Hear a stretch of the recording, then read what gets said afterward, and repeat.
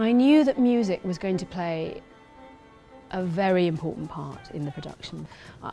I love, in theatre, being able to tell parts of the story without text, and that's where music comes into its own.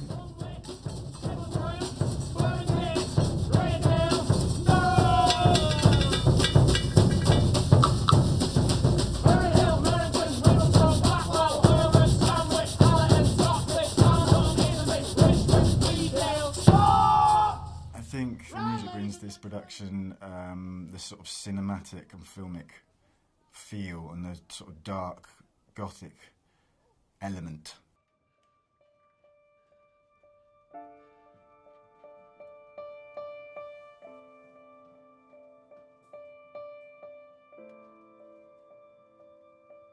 Often in theatre, music gets sidelined, and often musicians are in a back room somewhere playing, or even the music is recorded, and I just think we're missing a trick there.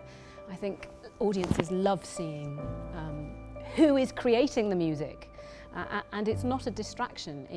They just become part of the performance, and audiences love seeing how the music is created. So for me that was intrinsic, really, and it was always going to be that the band were centre stage.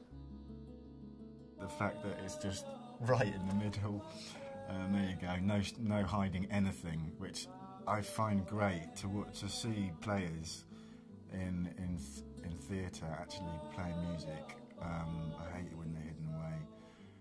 We knew when we went into rehearsals that we were going to probably use sort of an eclectic mix of music.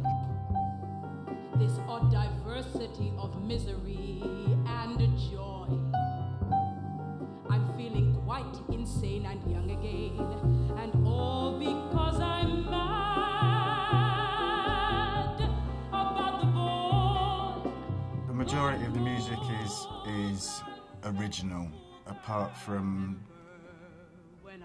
3 tracks. Some of them are wild cards. There was something so pleasant about that place.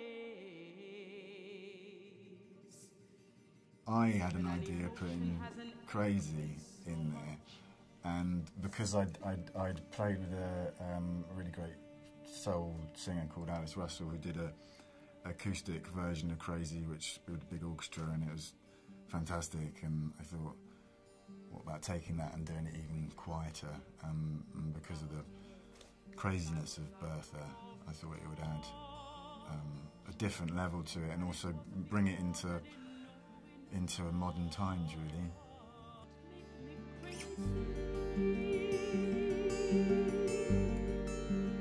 Does it make me The music is like another character within the show.